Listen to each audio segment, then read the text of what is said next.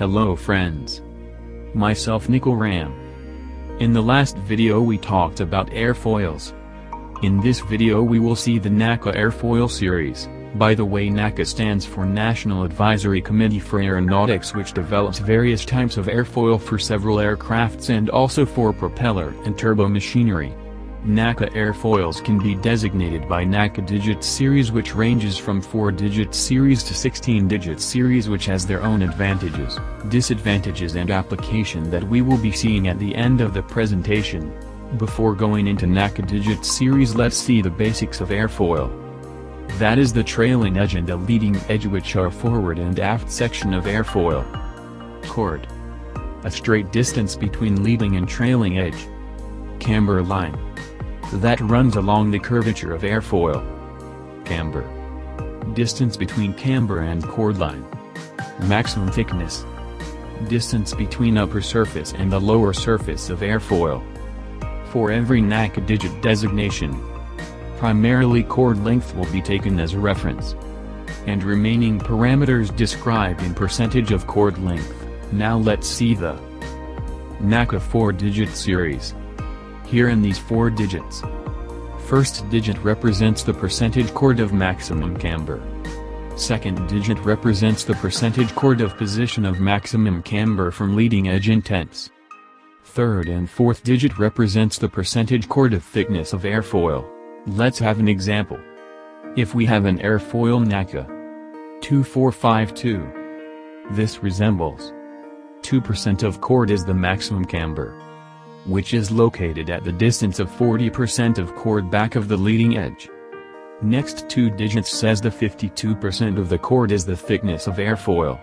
Please note that position of maximum camber is represented in tenths of percentage of chord length, which in above case is 4.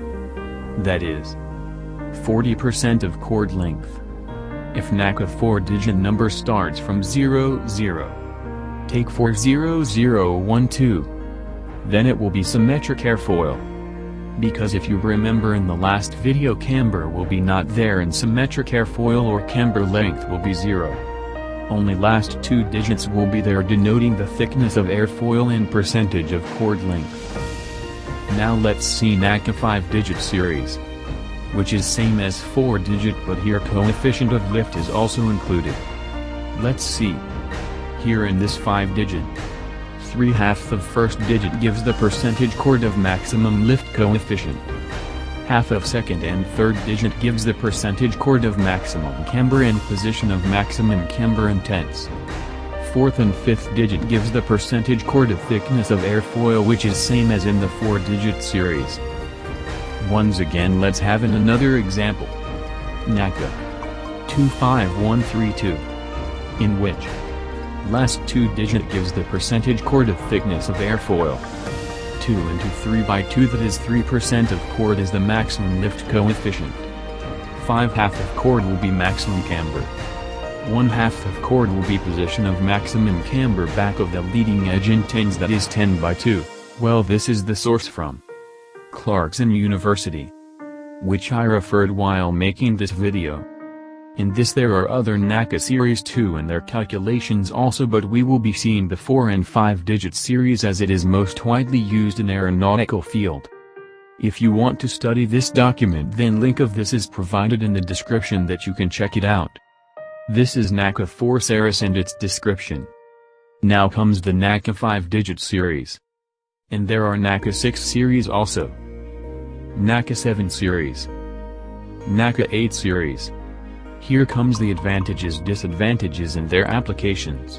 NACA 4-digit airfoil series has good stall characteristics, small center of pressure movement across large speed range, and have little roughness effect.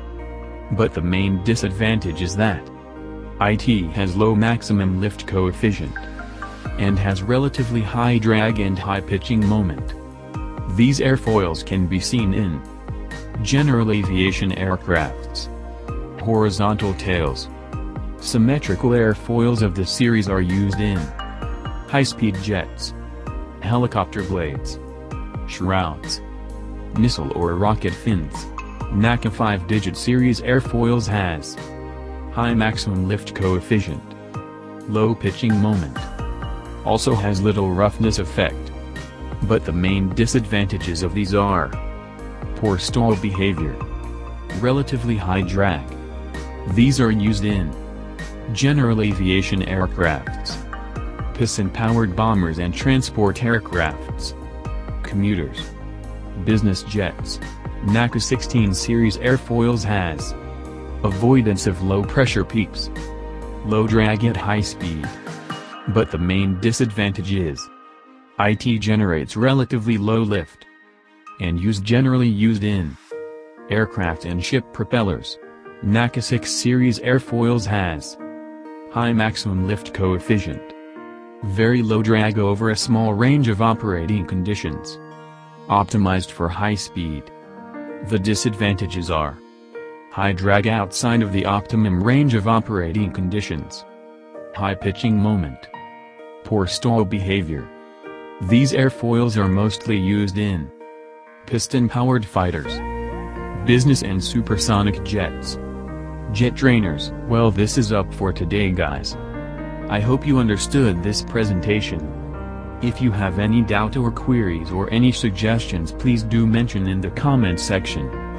And please do subscribe my YouTube channel and press the bell icon. Thank you.